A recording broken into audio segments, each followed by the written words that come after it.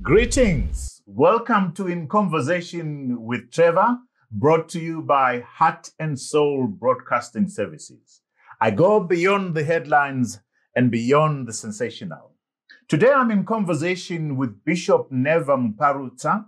If you enjoy this conversation, remember to subscribe, to like, and share. Let's get down to some work.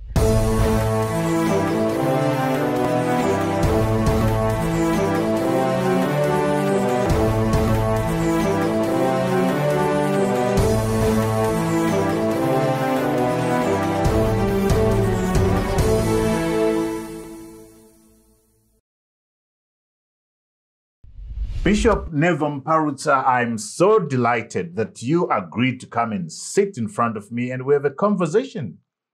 Yes, sir. How are you? I am very well. Good to have you. Thank you. Thank you. I'll Pleased to be here. I'll start you where we were together at a meeting. Just share with us what that meeting was about before I get on to what I want to ask you.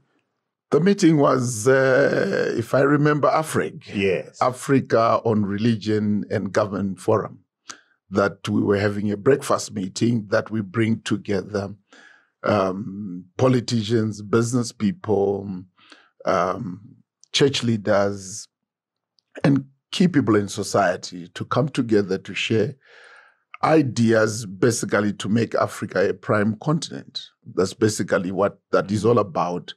The whole idea is to begin to look at how we can develop the next generation of leaders that fear God and care for the continent and care for others. You know, before I go on to actually, as you talk, you remind me of what the professor from Ghana said, which has remained with me. And he said, if I remember well, correct me if I'm wrong, he says, we do not aspire to be like the West. Yes. We aspire to be better than the West. So the West cannot set an example for us. True. We ought to have our own vision. Did you want to unpack that a little bit? Yes, that was Professor Della De Devo, who is the founding leader of Africa. So basically what we're looking at is the West definitely is not what we aspire to be. Of course, we can pick lessons from them, but they are not our ultimate aspirations. We believe that we have all what it takes as Africa, as Zimbabwe, to do what we need to do if we dig deep in who we are. Because basically all that we see happening over there, let's call it over there in the West and everywhere else, most of the things behind it are Africans. In everything that you see and every sector, what the Westerners were good at doing is basically manage our skills. It's us employing the skills and they manage that. But what we get to see is who is managing, but we don't see who is skilled. Who is doing it. And you can't do it without a skill. Absolutely. And it has been us. You go into farming and everything. What do we aspire to be as Africans? Do we have a sense? I mean, that was a beautiful meeting that we had with Douglas Mboweni from Econet, with a lot of prominent people praying and sharing. What are we aspiring to become? So what we are aspiring to become, first of all, is to create an Africa that God wants. Because God is our ultimate aspiration. What is it that God intends for the world to be? It's not what the West has become. In fact, the West has lost it. It is that which God wants us to be. The human being is the ultimate, is the prime of God's creation. So what we are looking at is, let's go back to the origins. That which God intended us to be. That's what we want Africa to be. And the rest of the world will follow suit. You can see what the West is trying to do as well in the process is to make us conform to the current state of affairs that we see. But when you look at what the Bible is saying we must become, the honor, the respect, and the dignity of a human being is what Africa should be. Hopefully our leaders, whether it's in the practical realm, whether it's in business, whether it's in church, and everywhere else, we then get to come to understand the dignity of a human being, which is done obviously when we begin to develop everything that makes a human being what God intends it to be, which is our biggest problem right now in Africa, the desire to develop in every other area of life. And our manual from the Creator is the Bible. Yes, sir. That's it. And so we how can we live our lives completely ignoring the manual from He who created us? That's the tragedy of where we are. That's the biggest challenge we are having when people are now more AI oriented than they are to go back to the manual of the Bible. The manual of life, which is the Bible. You look at Genesis chapter 2, I think around verse number 5. The Bible speaks about why God did not allow the rain to come on earth so that the rains caused the earth to produce without a man. God did not allow that to happen before He put a man, because what God wanted was the man to manage His creation. And He had put everything in us before we were corrupted by the devil. Or by, as we go, we're keeping on corrupting ourselves, but by what we call knowledge. The Bible is very clear. Knowledge shall abound in the last days. It is our mismanagement of knowledge that is not turned into wisdom, that is taking us astray.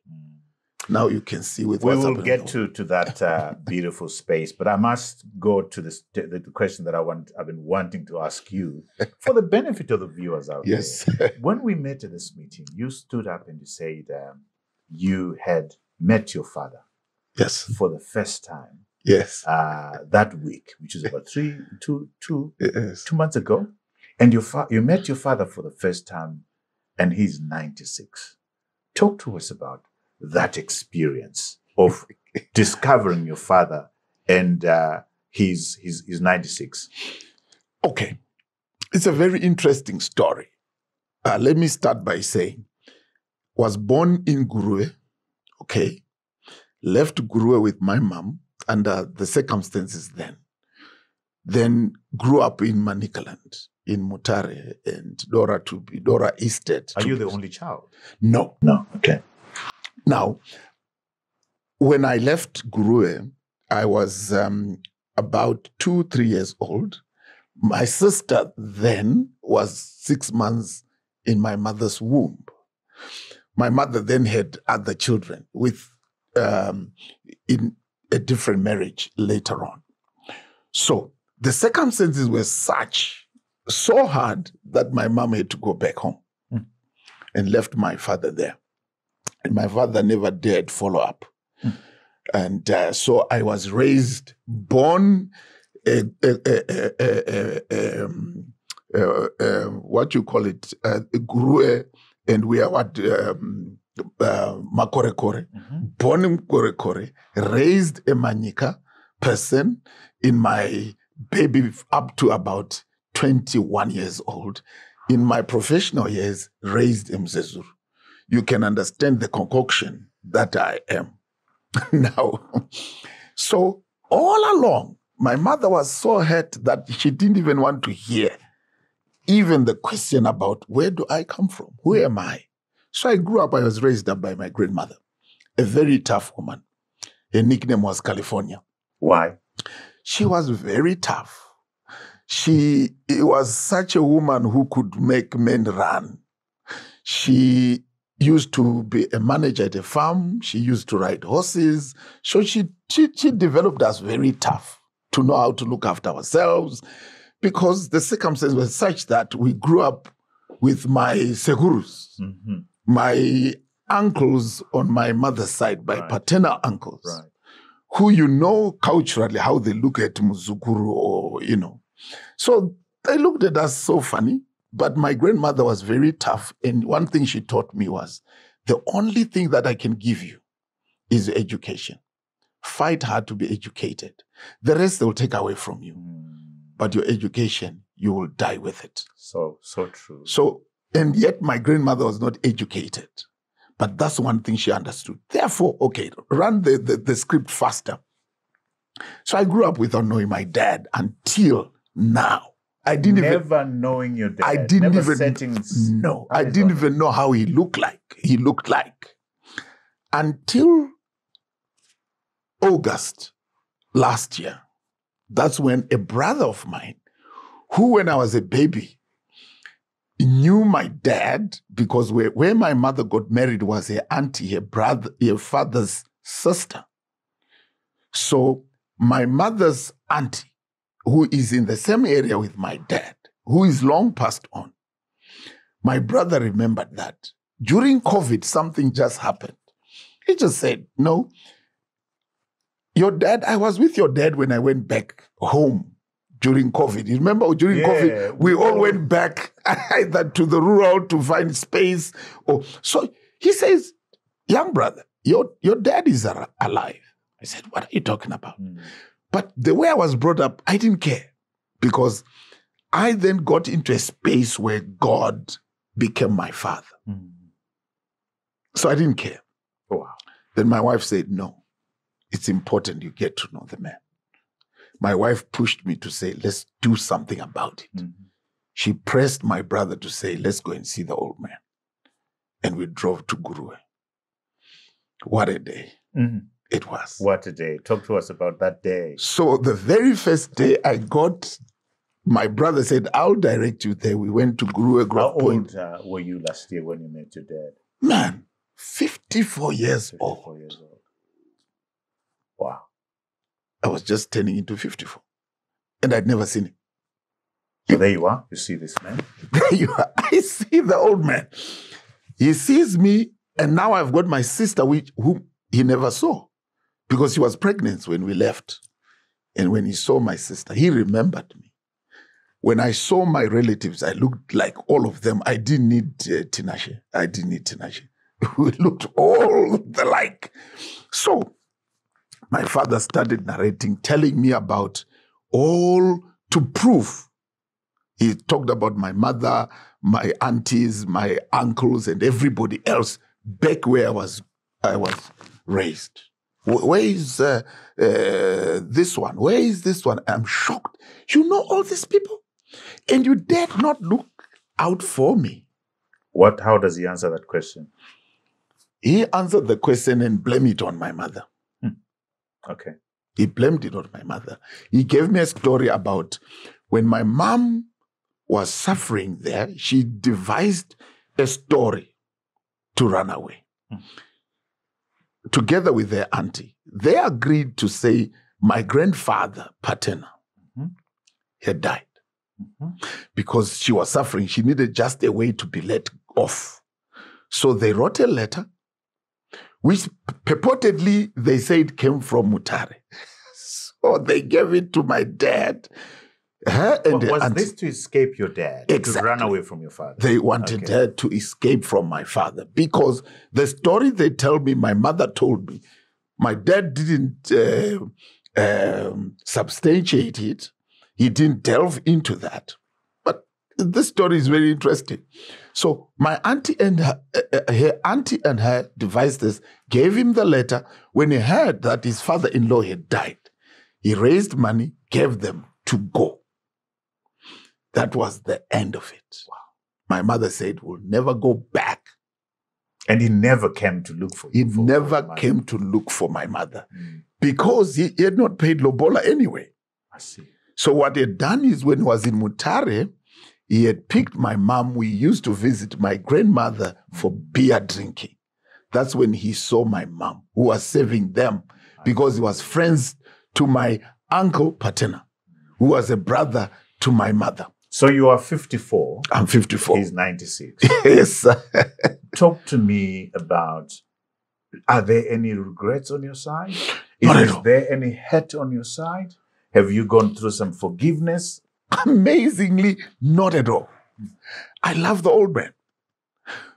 Why? Because by that time, God had already dealt with me. no inch of regret.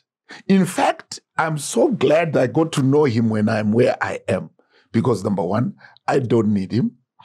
I don't need anything from him. He needs everything from me. I'm at a place where I don't need him. The only thing that I feel, if my mom had known that I was going to look out for him, it was going to be disaster.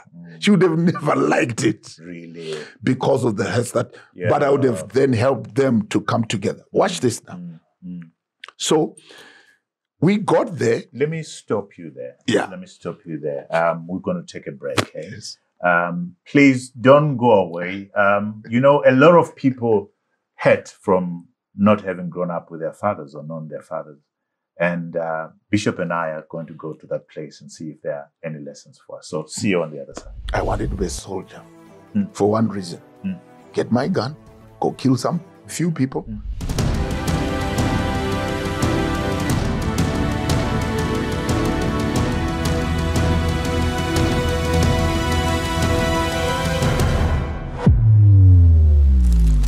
Enter the digital newspaper era, bringing the latest news and events to our fingertips in real time. Imagine getting instant unlimited access to the Newsday, the Standard, and the Zimbabwe Independent, all on one unified platform.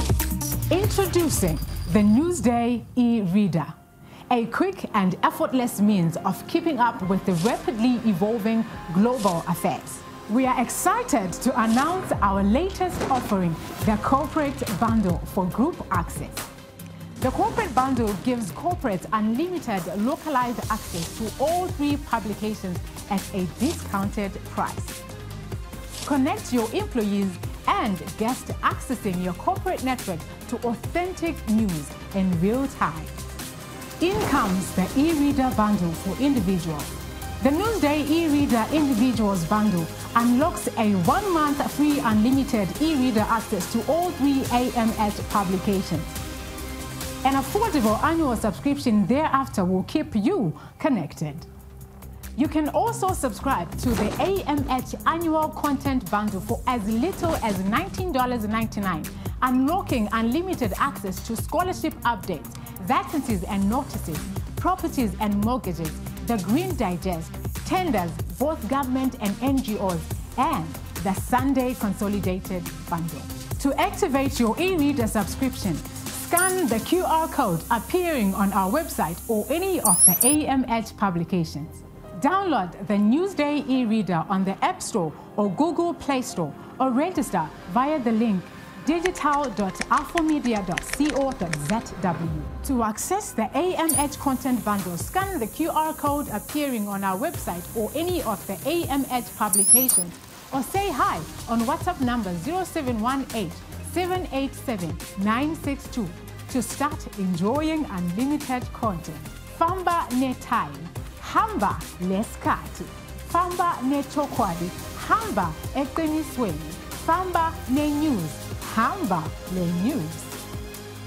For more information, contact Blessing on 0773 017 561 or Lauren on 0773 253 517. Welcome back to my conversation with Bishop Never Muparutsa. So you are reconciled with your father. A lot of people walk around saying, I can't do ABC because I never had a father. I'm like this because I never had a father. They go around carrying hate. And sometimes the fact that they didn't have their fathers becomes a crutch and an excuse why they can't do things. Did you go through that kind of stuff yourself? Are you okay? I'm very good. Why? I wasn't good. You were not good. But by God's grace, let me tell you, at one point I asked my mom very difficult questions that I later on regret. I asked her why I was in this situation.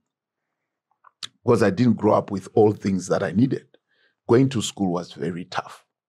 I needed to do bricks, do firewood for people to raise money for school, go and look after people's cattle, go and look after. Now, And those were points and moments of hurt. What made a turnaround from my hurts. And I tell people, don't ask your parents questions that you're not supposed to ask them. Why? Because I later on learned that I asked my mom, put her under necessary pressure for the best decisions that she made at that particular point. time. She made the best decision for me at that particular time. If I were in her place, I could have made probably worse decisions.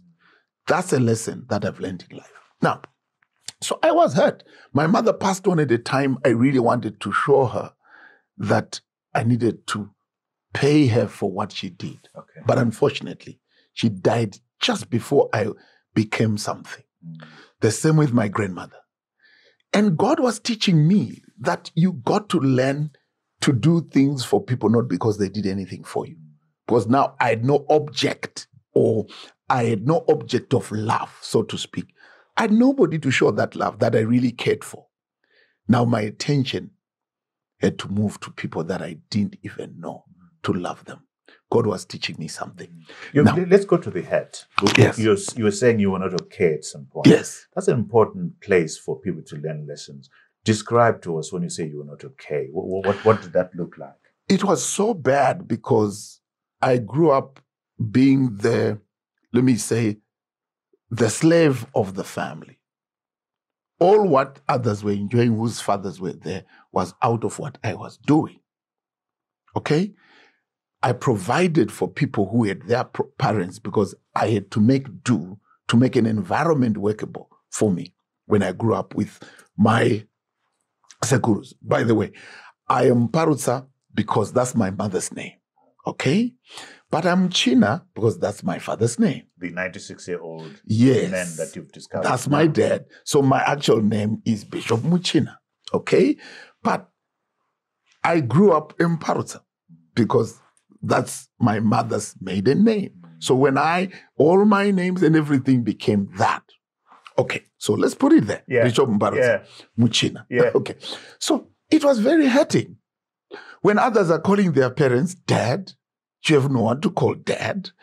When others are being celebrated, I had no one to celebrate me. Let me tell you, I was good in school. Nobody ever celebrated me. In fact, my being good became a point of contention. So people always wanted to disadvantage me. So that's a point of hurt, because fathers are supposed to be there to celebrate their children. And you have no one to celebrate you. When you are hurting, you have no one to hurt with you. When you are happy, you have no one to be happy with you. And that's what fathers should do. But, so when I gave my life to Jesus, that's where the turning point was. When was that and what had happened? Right. What happened is, now I'm in Mutare. My uncle paternal just had issues with me. He decided to chase me with an axe. Sorry, I shouldn't be laughing, but... It's okay. So he came home and said, I'm going to chop you. I tried to look, what have I done? So my auntie, my mom's younger sister, heard the story. She was living in Epworth. Remember, my entrance into Harare was Epworth. The story is complicated. So she quickly dashes back to Mutare to rescue me from this man who wants to X you. Who wants to X me. Because all my life I was serving him. He was the youngest in my mother's family. He was the youngest. So we were not too different from each other. He was older than me, a little older. But probably he felt I may inherit his mother's thing because since grandmother had died now, so we have no protection anymore. So my auntie took me from Mutare. I was actually about to finish my oven of bricks to make some money. I left it there. In fact, last night, one of my brothers was telling me, let's go back and get our money. Yesterday, my brother in the community there phoned me to say, we didn't get our money because I left in a half. So came to Harare, stayed in Epworth for 10 years. That's when I gave my life to Jesus. How? A man who was in Bible school then in the 80s into 90s, was sent by God to Epworth to say, there's a man I've sent there, go and meet with him. My story is amazing. He was sent by the church to go to Blawayo. He says, no, I saw a vision. There's a man I must meet in Epworth. So he came in defiance to what the church leaders had sent him to do. So they said, if you want to go to Epworth, go. We have no money to help you. So he came on his own because he had seen a man in a vision.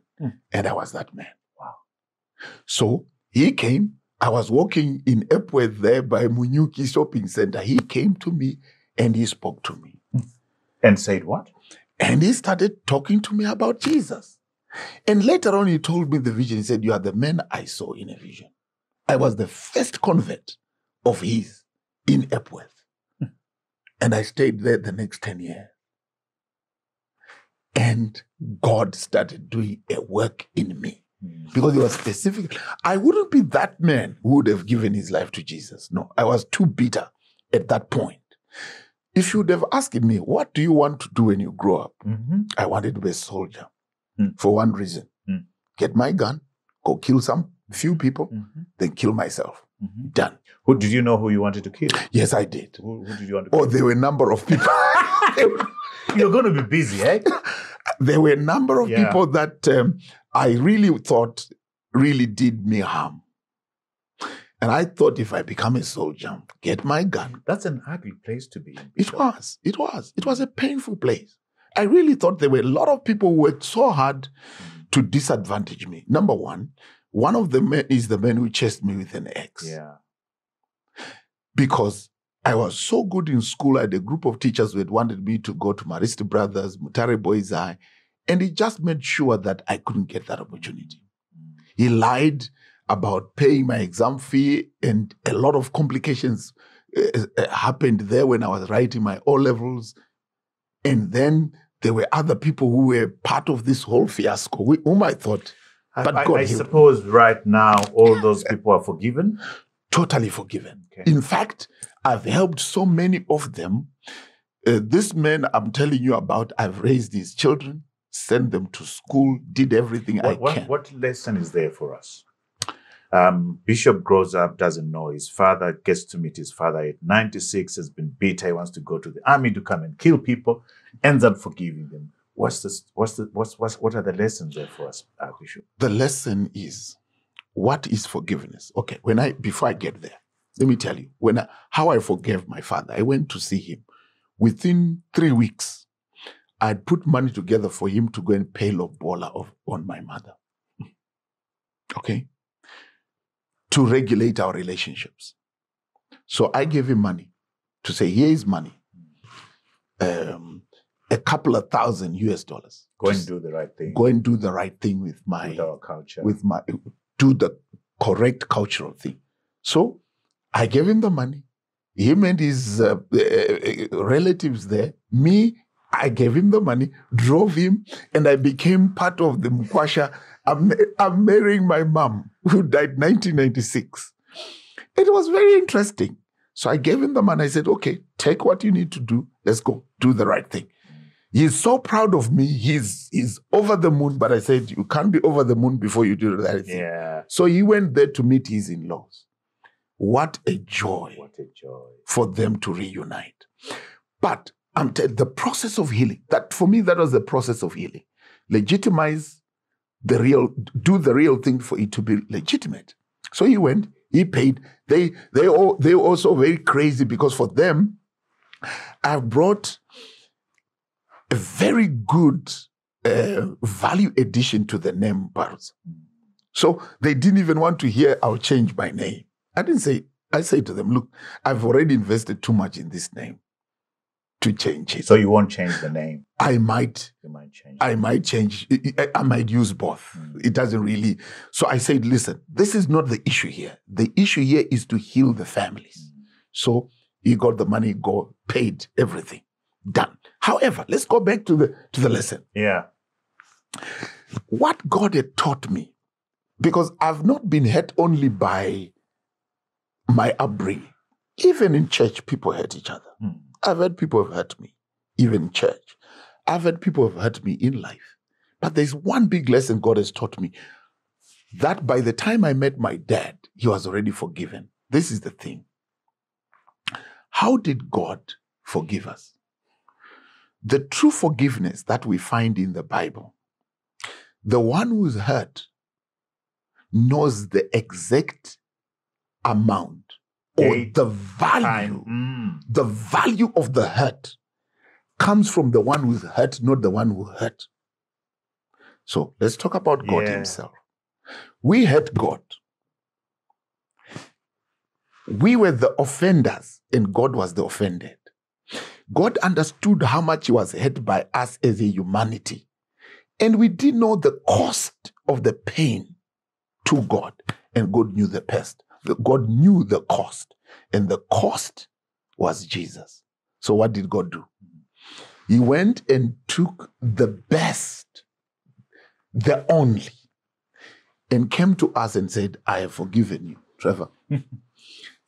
You hurt me so much. This is the price of what you have done to me. I'm paying so that you receive my forgiveness. We do it the opposite. Forgive me first before I can talk to you. Correct. We do the opposite. You said, you hurt me, come and ask for an apology. Come and apologize. So that I forgive you. That's not God's way of forgiveness. No. God says, I hurt you. You come to me. Give me a gift. This is how much you hurt me. From where I stand. And I forgive you. Receive so that you understand I have forgiven you. So it is the hurt who must pay those who hurt us. Wow. That's the biblical way. Yeah. We learn from our Heavenly Father. Yeah. So in my life, I've practiced this. So I don't need you to apologize to me for me to forgive you. No, you don't need. I must forgive you whether you've apologized or not. Or not. And move on. It's good for you. Yeah.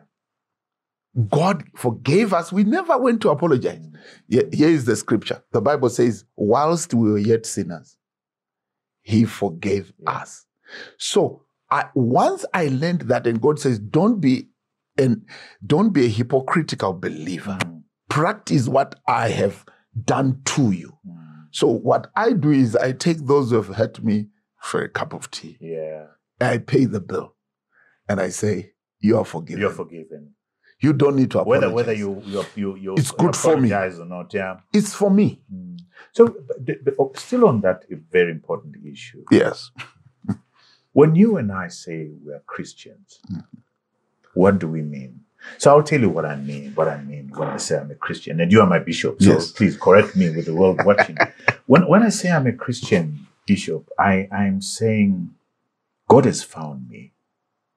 He's working on me. Yes. I am not perfect. Yes. I wrestle with him. I disappoint him from time.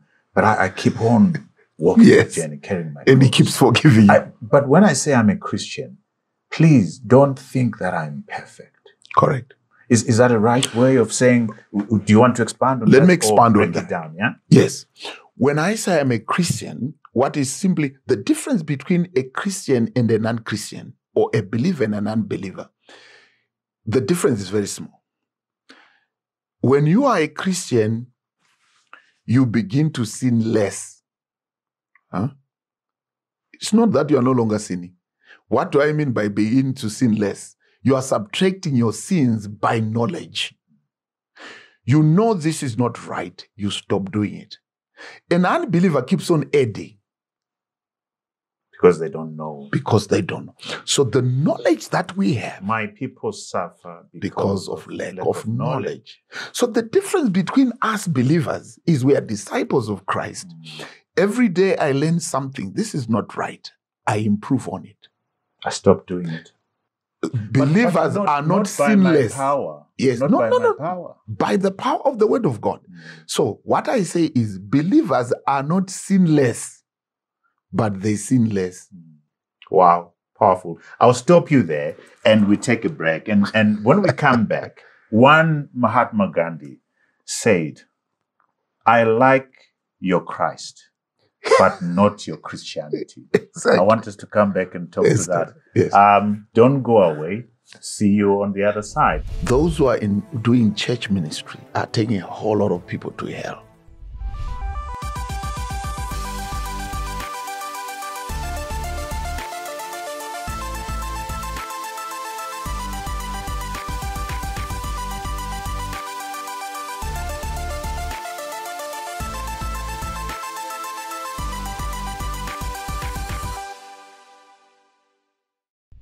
Welcome back to our conversation with Bishop Never Muparutsa.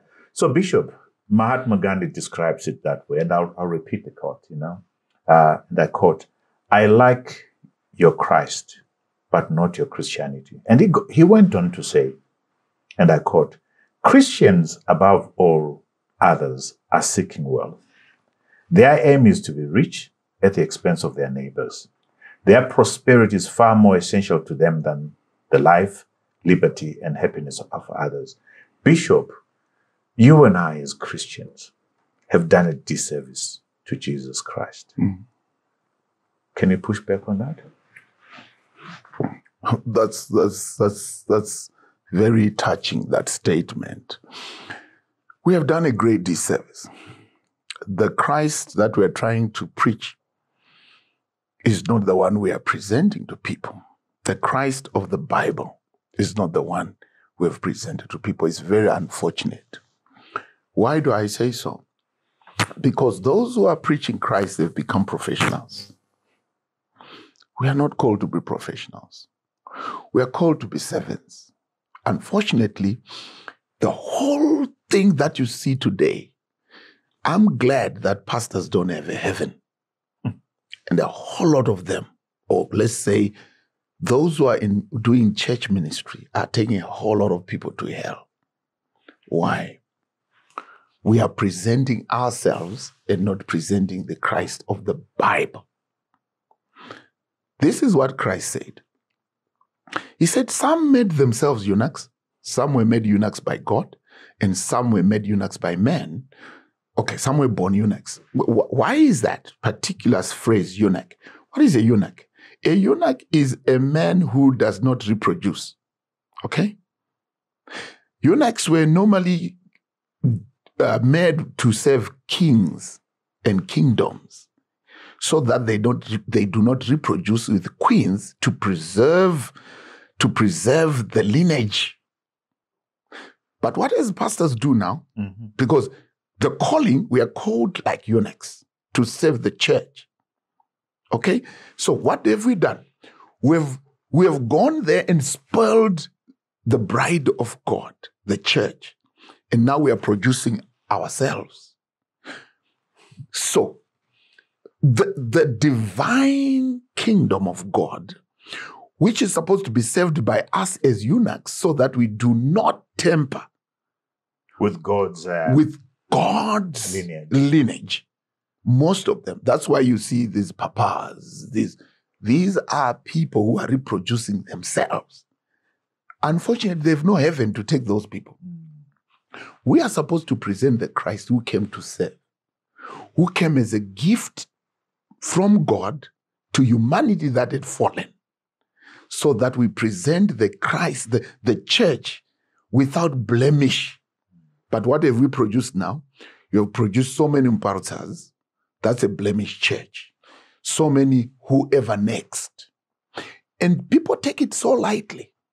So lightly. But God says in the Bible that you guys are going to be judged quite sternly. Definitely. But do we understand that because we're overwhelmed by trying to make money, trying to make riches? In fact, most of it now, what surprises me with this, us who are called by God, and now it's mixed anyway. And we wait until the last when God sifts between the chaff and he says, let them grow together. Let them grow together. And the wheat and the tares. Yeah. We are growing together. Time will come when God separates. That will be a very difficult time for most of those who are deliberately trying to make either money, a name, or all other kinds of things out of Christ. Therefore, not preaching the Christ of the Bible, but using the Christ of the Bible to put ourselves on the pedestal. So, couple of things, Bishop. Why don't the Christians call out these men of God who are not teaching according to the Bible? Like that. Why don't they call them out? Point number one. Do you mind just briefly dwelling on that? Why not call these people out? Because you are watching as these men are reproducing themselves in the multitudes, but they're doing it in a manner that is not biblical. Why not call these people out? Correct. First of all, number one, God is not defended by human beings. I see many people try to defend God. Don't do that. God will defend himself. He's the creator. I see many people, even in my position, I'm the Evangelical Fellowship of Zimbabwe president. I'm the chair of Zimbabweans of Christian denomination. People put pressure on my... So let's just remind people of who you are. Yes. You are the current president of the Evangelical Fellowship of Zimbabwe. Yes. You are the presiding bishop of the Pentecostal Assemblies of Zimbabwe. Yes. You're recently elected chairman Yes. of the Zimbabwe Heads of Christian denominations. So there's a huge responsibility that sits on you. True. You should be one of the biggest papas, men of God. So yeah. Correct. Yeah. Why am I not one of the biggest papas in town? And yet I hold all those responsibilities. I'm here as a servant. Among them all, I'm the chief servant. I'm here to serve the church, to serve my country, to serve the community, not to make a name out of this. At one point, when I became the EFZ president, I'm running for the second term now. The first term, I had all kinds of newspapers come to my office to take a story, including yourselves. Mm-hmm. And I say to them... Newsday. Exactly. Zimbabwe Newsday. Independent, the Standard. Yeah. So I said to the team that came to my office, give me 2 weeks. Yeah. I'll call you to have a story. Mm-hmm. And until now, I'm in the second term. I've never called them for a story. Why? It's not about me. It has never been about me.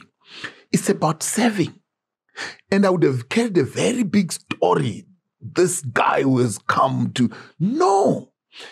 The Bible says, we who serve in the church, those who want to be great among the elders. Yes, the Bible says we must be servants. But it says those who want to be first among the servants must be slaves. They must serve. There's a difference between a servant and a slave. We are supposed to be slaves. We don't do it so that we get accolades out of it. However, why are we not calling them out? Yeah. That's the question. Yeah. Now, number one, we are not necessarily qualified to call them out. When I say qualified, I will qualify that. Sure. We're not qualified in the sense that God knows exactly, even those who look like qualified, God, because it's a heart issue. How do I read exactly what's going on in your heart? People are deceitful. The Bible says a man's heart is deceitful. It says desperately wicked. How do you know? Now, we can make a mistake by then trying to say, this one is like this. They know themselves. And I've said to people, most of these pastors, prophets, seer 1, 2, up to 15, and they know themselves, what they are doing. And God knows them. And they know that God knows them. Now, what can I just hold you there, yes. Bishop? What about the people that follow them? Good. What we then need to do is teach the truth so that people are able to differentiate. It's very easy when you test a fake note and a real note, the fake food and real food. The biggest problem is that we risk ourselves to be judgmental on people who know exactly what they're doing. I'll use this Shona saying. Ukatorerwa hembe nebenzi patsime uchigeza. Ukarimhanyisa benzi. Vanhu vanofunga kuti iwewe ndounopenga. Nekuti iro rakabata hembe iwe hauna. Hembe dzacho ndedzako. It's your clothes. You are the one who's naked. If a madman takes your clothes while you are bathing in a river, this is our cultural heritage. Yeah. They are holding your clothes and you are naked and you are chasing them. People think a madman is chasing a person who is normal. Some of these are crazy people Why should a normal person like me chase after them? And the world will think. And you know, they're very good at making you look like you don't know what you're doing. Sure. But Pastor Bishop, I must still go there. Yes, so let's go there. Let's go there in terms of you are seeing the multitudes that follow these people. Correct. And they're following them because they've got beautiful cars, massive houses, and these lifestyles and that kind of stuff. People are taken by those kind of things. You don't have the big car that these guys have. So how, for me, my heart is with those people that are being led astray. Bishop. Okay. First of all, people tend to think material blessing is a sign of God's anointing. And all of us, if God blesses me and gives me a house, I must not use that as a sign of an anointing. That's not necessarily what it is. But there are those who are blessed, genuinely blessed. But there are those who are making, and there are people who think because you have a television ministry or you have this, therefore. It's not like so. It's not like so. It's unfortunately that our people are being hoodwinked. And it did not start today. No. Hell is still waiting for such. We will do our best to teach people the truth.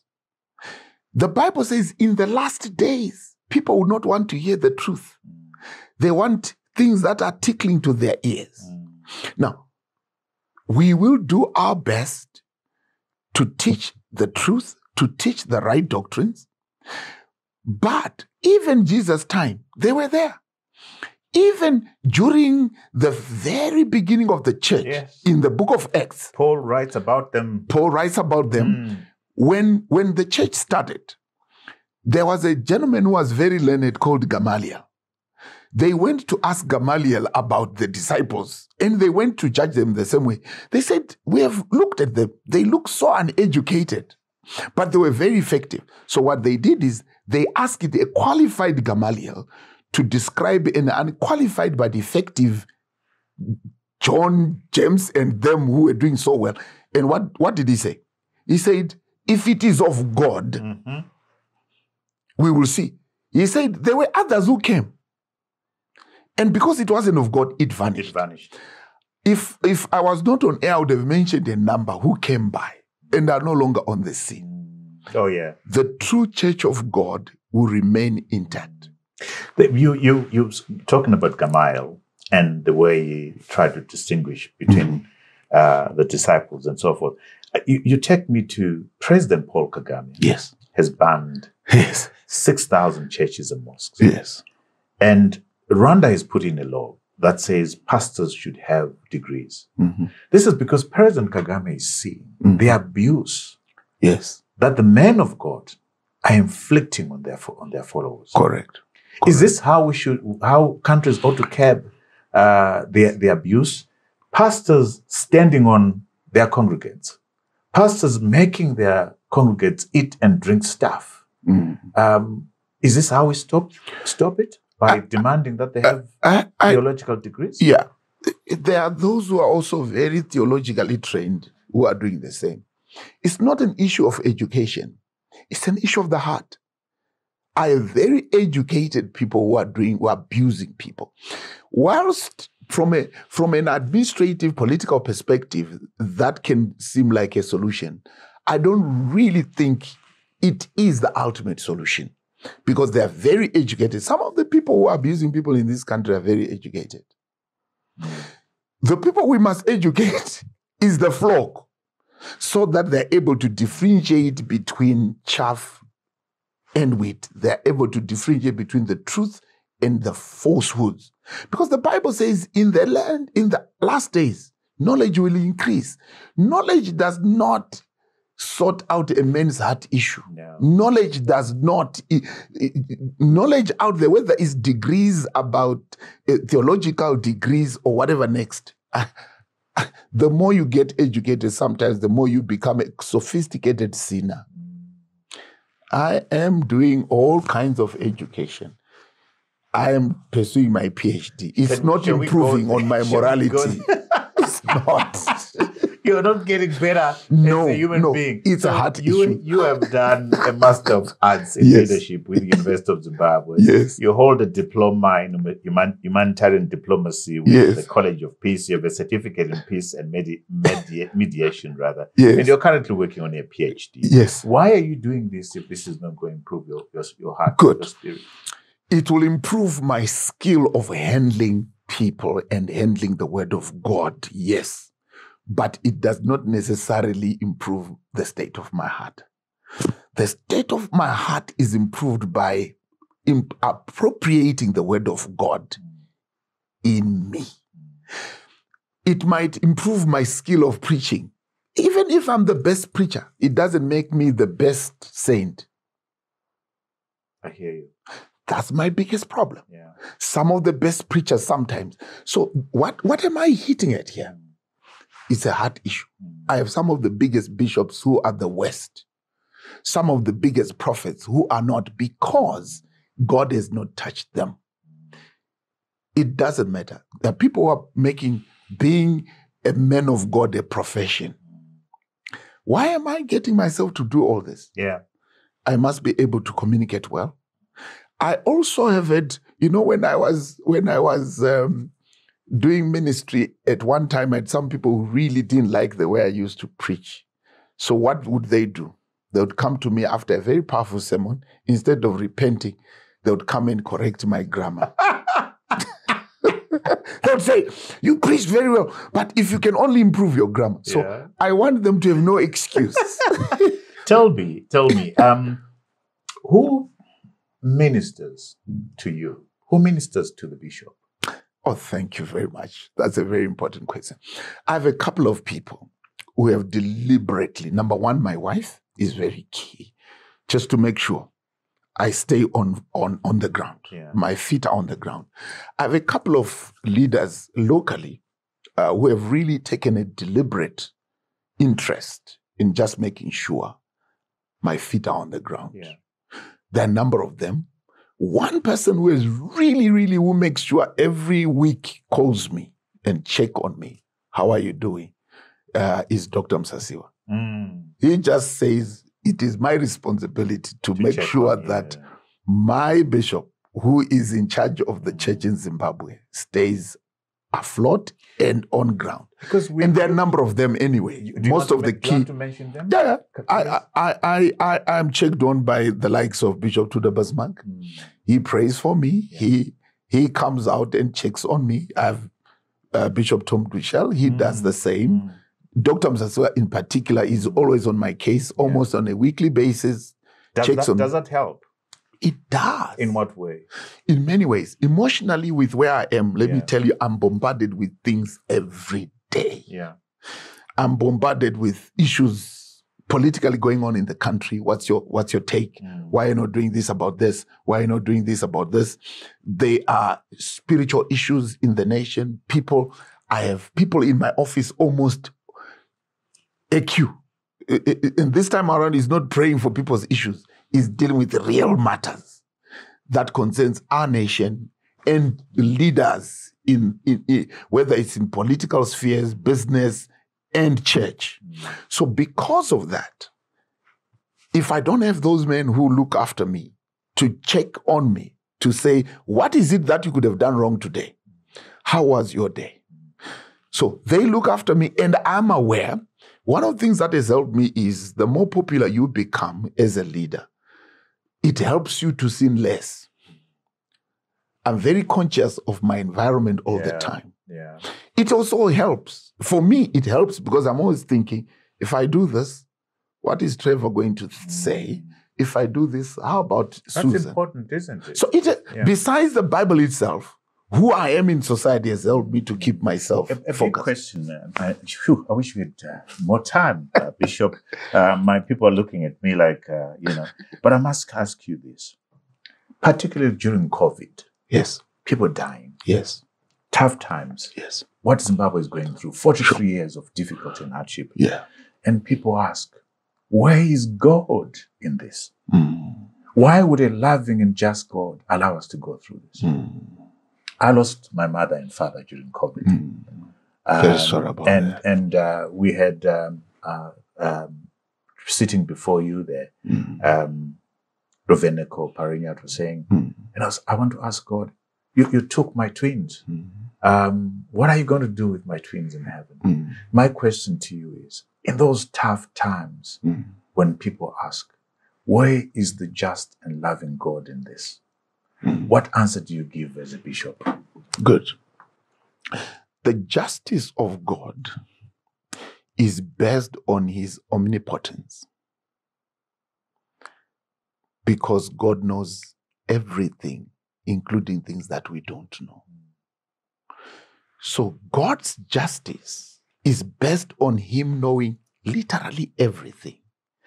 That at a time when you ask God questions that you're not supposed to ask him because you are ignorant, when we all get to heaven, we will praise him for all the things that we think are bad happening to us. Because we don't understand the past and the future. Correct. And everything else. Now, I'll say this. In God, there is no past, there is no present, there is no past and future.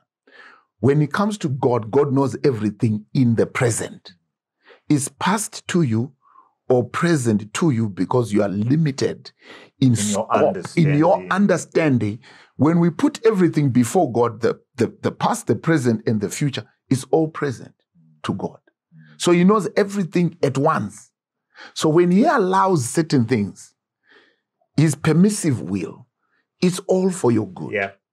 At the moment when you are sitting, you think, I can tell you stories about my life, certain things that happened, that I was so angry. Now, when I sit here, I said, wow. Thank God it happened. Thank you that you made me grow up without knowing my father. I'm grateful for that.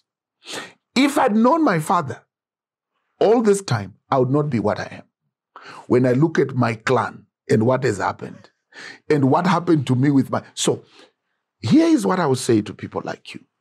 God knows what is best for you. And he allows it. There is the permissive will of God and the perfect will of God. So in the perfect will of God, he allows you to go through certain things that you eventually, when you come to a place where God says, come and see all what I was doing for your good. You know, I can tell, I can share with you certain dots that I can, join going backwards, and it all makes sense. It all makes sense. But when it's happening, it's very painful. It's very, very painful. Very, very painful. Wow. What a, I mean, we could have gone on and on, on and on. Wow. What a story.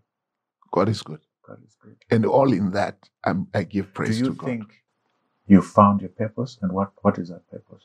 God's purpose for me and all what I've gone through was God to remove selfishness out of me completely, to kill the flesh out of me. We generally are selfish beings. All what I had to do and what I've done to millions of other children to raise them as their own dad, pay school fees, look after them, do all what I could do without an inch of selfishness. All what I have done in leadership, to provide leadership, mentoring for the future leaders, is because I totally understand if I don't do that, I don't have anything biological to selfishly say, I'll do it for this. For me, I found purpose. God, I understand it without bitterness, deliberately, because I'm cut uniquely to serve. Aren't we all unique? Everybody is unique. Yeah. And everybody must find their unique niche to serve a community, to serve a people, to serve a nation without desperately being selfish to serve self. So I have found purpose in that God really wants me to serve and serve his people without desiring self-aggrandizement, if you want. Praise and stuff. None of us is perfect. Yes, sir. What is it that you're battling with as a bishop that you are able to share? I'm battling with a lot of things. Yes, yes.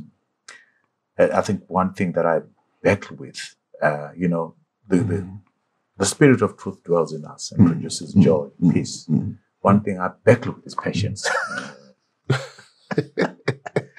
Yes. And I had an incident the other day because I was impatient. Yes. And for me, it was like the God's finger waving at me, saying, I've told you you're impatient. You've got to be patient. What is it that you're battling with? One thing that I battle with, there are many, it's not one, is hereditary traits that I have to watch. And I've put a red line on these things that I have. Now, once I got to know my dad, there are certain things that runs in my blood that I have to put watch on. And one of those things is my dad struggles with issues of women. I don't struggle with that, but You've got to be careful. I watch that because I've seen at that age, he's still going out, walking 5 kilometers to look out for other women.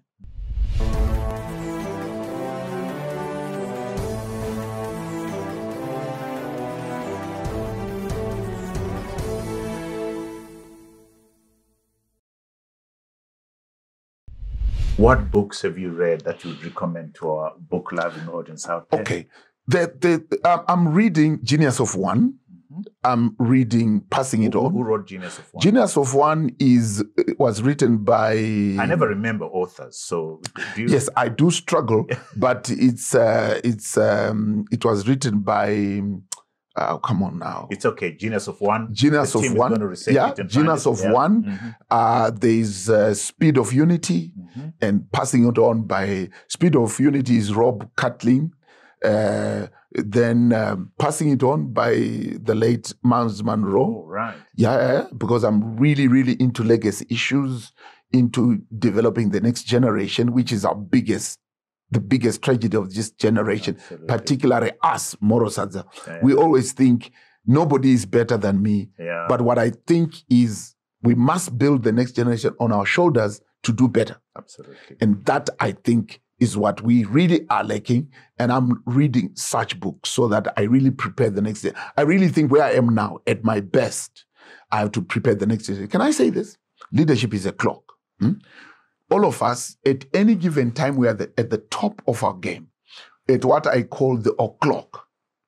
At the o'clock moment of your time, o'clock, you must always be looking at those ahead of you to prepare them to take over. Absolutely. Because there are those who are coming behind you, who are at 2:45 when you're at o'clock. When you are looking at those who are at 2:45, you must always look at empowering them. That when they're at their o'clock, when you are past, they must always refer back to you. That's how you keep yourself relevant. That's powerful, that. Keep yourself relevant by investing in the next generation. What would they say if it wasn't of Trevor? So that's how you keep yourself in circulation. Is empowering the next generation. Fantastic. Bishop, thank you very much. Thanks a lot. What a story. Allow me to turn over now, Bishop, to our viewers. Wow. You know, we talked about the papas without naming them. Yes. The Bible says, test every spirit. And I think at the end of the day, we have a responsibility to emphasize the word as in the Bible, not our own interpretation of the word, but also for us to learn to spend time in the word. Yes. Learn to spend time in the word and not wait for the bishop to read the Bible to me on Sunday. Exactly. I must be able to call out the bishop when he quotes the wrong scripture because I'm spending time in the word. Exactly. What did you mean here? Exactly. Like the Bereans. Exactly. Thank you. Thank you, Bishop.